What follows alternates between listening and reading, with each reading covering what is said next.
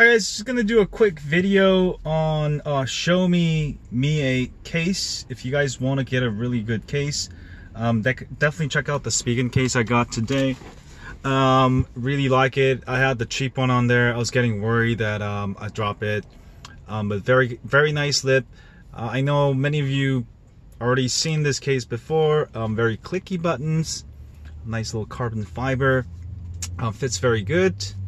And I guess Spigen is not actually making like all of their models, but at least they're making something. So yeah, if you have a Mi 8, I mean, especially the glass back, the moment you drop it on any kind of concrete, this is gonna shatter.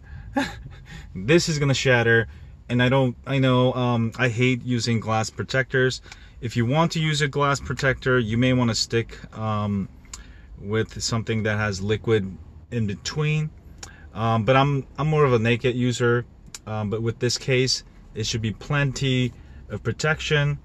Let me see, yeah, and also the fingerprint sensor is a lot easier to access, especially in the dark or in the pocket, because it's nicely caved in, and you got a nice protection also for the camera. All right, buttons very clicky. All right, you could literally hear the clicks. So really like it. Oh, most importantly, you're not gonna get any fingerprints on it, right? The back of this thing is a fingerprint magnet. That's actually another reason I don't want to use it naked. I guess you could put a sticker on it, but it's still gonna shatter. I'd rather get a pretty good case. This is not the thickest case. I would say it's a medium case. So definitely check this out if you guys are interested. Use the link in the description. It will also help me out. It won't actually cost you anymore. But yeah, love this case. If you have a Xiaomi Mi 8, definitely get this case. And also, let me do a quick mini review.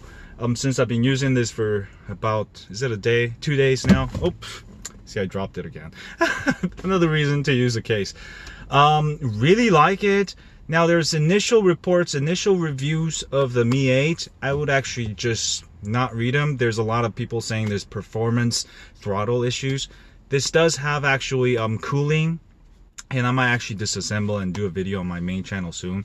I've had 0 throttle issues, and I think the ones that reviewers got was maybe, you know, not a retail unit, but this is the global unit and runs very fast.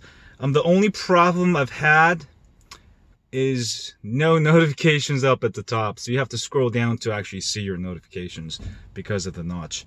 I haven't figured out how to have notifications on the top.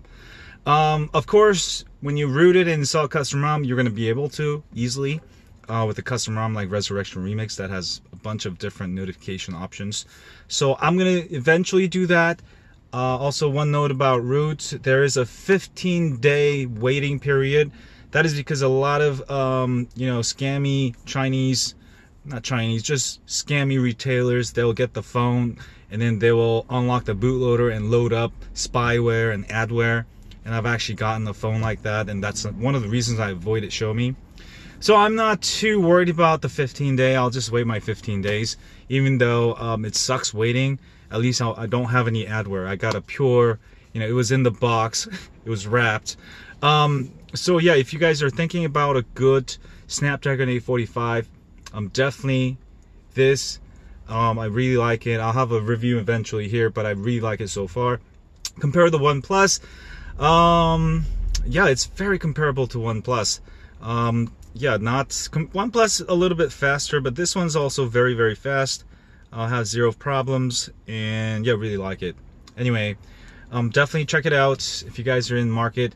Also, 4G LTE issues. I know a lot of you are saying like, oh, it doesn't have any T-Mobile bands, and I think a lot of you are referring to some of the older phones, but I get perfect T-Mobile signal here, as you can see. AT&T, you should have no problems. Now, when you're leaving these comments, if you're leaving comments on these older phones that had the older LTE bands, you know, it's not comparable, because a lot of the newer phones, whether it's, you know, Xiaomi or Samsung or LG, they've added a lot more bands for any of the newer phones.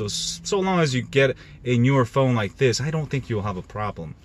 But let me go ahead and test out the bands also in detail for this phone, just to make it concrete. But yeah, really like this phone so far.